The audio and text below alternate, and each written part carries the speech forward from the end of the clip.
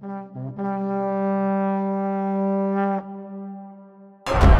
1636 में बीजापुर के मोहम्मद आदिल शाह और मुगलों में बड़ी लड़ाई हुई।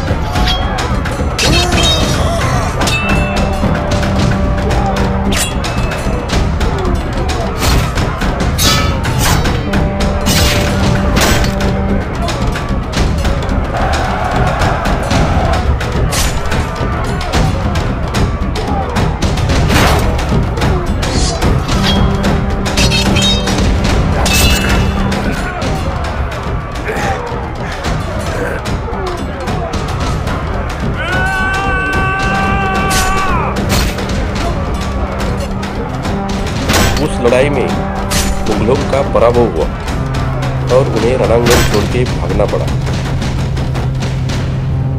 बाजी मुरार नाम के योद्धा का पराक्रम आदिल शाह की नजरों में आया। बाजी मुरार, आपका युद्ध कौशल्य बहुत ही बढ़िया है। मुगलों के विरुद्ध आप बहुत ही खूब लड़े। आज से आप हमारे साथ रहेंगे। और आदिल शाह ने बाजी मुरार को उमराव बहुमान का किताब बहाल किया।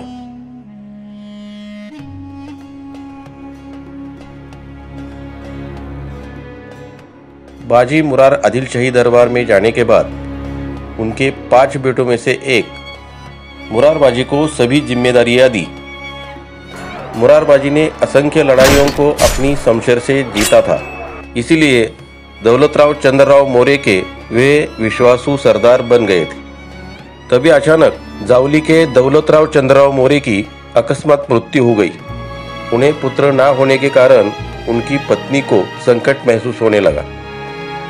बोली, अब हम क्या करें? मौर्य घराने की इतनी दौलत को कौन संभालेगा? कहीं बीजापुर के बादशाह हम पर कब्जा न कर ले। वे बहुत ही बेचैन हो गई थी, सहारे की तलाश में थी। तभी उनके सामने एक नाम आता है, शिवाजी भोसले। शिवाजी भोसले, शिवाजी भोसले हमारी मदद जरूर करेंगे, हमें विश्वास है।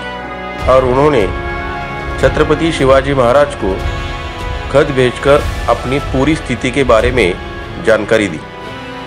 महाराज ने खत पढ़ा और महाराज की वजह से चंद्रराव मौर्य की पत्नी ने एक लड़के को आश्रय में लिया और उसे मौर्यों के गद्दी पर बिठाया। उसका नाम था यशवंतराव चंद्रराव मौर्य। 6-7 साल बीत गए, पर अब स्थिति बदल गई। मौर्य छत्रपति शिवाजी महाराज से नफरत करने लगे। उन्हें आदिल शाह ज्यादा प्यारा लगने लगा।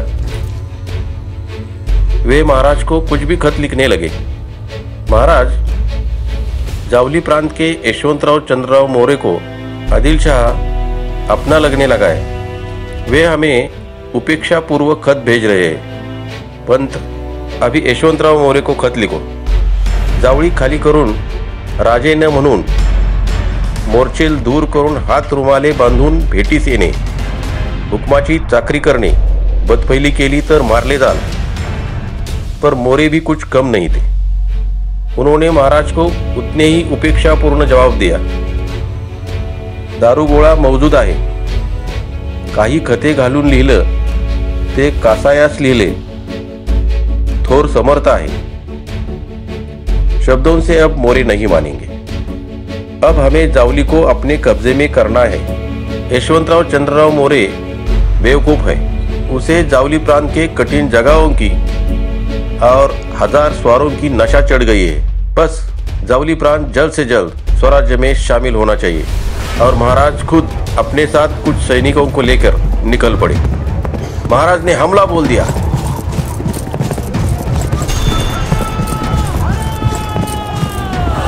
मोरे इधर उधर भागने लगे. वे भी पलटवार करने लगे. मोरे और उनके सिपाहियों को मराठों ने चारों ओर से घेर रखा था.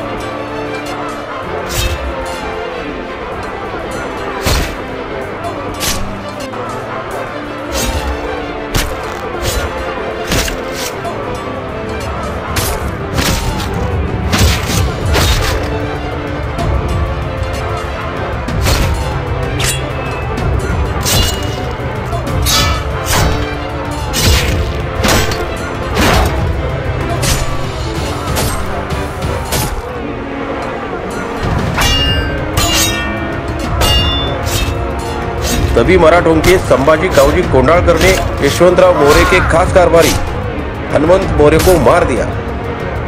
ये देख के सभी मोरे डर गए और जावली हाथ से निकल रही है ये देखकर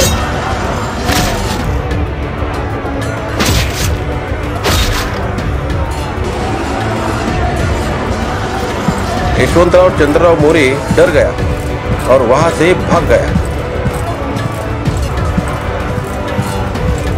तभी मोरों के फौज में एक पट्टावीर बड़ी ताकत से लड़ रहा था. वे किसी को भी 1 इंच भी आगे बढ़ने नहीं दे रहा था. उसकी बेहतरीन शमशेर और ताकत देख के महाराज खुश हुए. उस वीर का नाम था मुरारबाजी देशपांडे. महाराज ने मुरारबाजी को समझाया, मुरारबाजी, आप बहुत बहादुर हो, परंतु आप गलत जगह पर हो. ये कार्य स्वराज्य का है, देवधर्म का है. एक वक्त स्वराज्य ने जावली प्रांत को आधार दिया था. हमारी वजह से यशवंतराव चंद्रराव गादी पर बैठे, परंतु उन्हें दुश्मन प्यारे लगने लगे और उन्होंने स्वराज्य से गद्दारी की. स्वराज्य को तुम्हारे जैसे बहादुर योद्धा की जरूरत है. तुम स्वराज्य में शामिल हो जाओ. मुरारबाजी को सत्य समझ में आ गया और वो महाराज के आश्रय में आ गया. महाराज ने मुरारबाजी को महत्वपूर्ण पुरंदर किले की जिम्मेदारी दी और उसे किलेदार बनाया. और एक वक्त के मोरे घराने के धारकरी अब स्वराज्य के किलेदार बन गए. मुरारबाजी जैसे ही अनेक मराठा योद्धाओं का इतिहास हमें पूरे विश्व भर में पहुंचाना है. तो इस हमारे चैनल को अभी सब्सक्राइब करें और अपने दोस्तों के साथ ज़्यादा से ज़्यादा शेयर करें. उनको भी छत्रपति शिवाजी महाराज का इतिहास गर्व से देखने दें. और मुरारबाजी का ये वीडियो आपको कैसा लगा हमें कमेंट में ज़रूर बताएं. जय भवानी, जय शिवराय.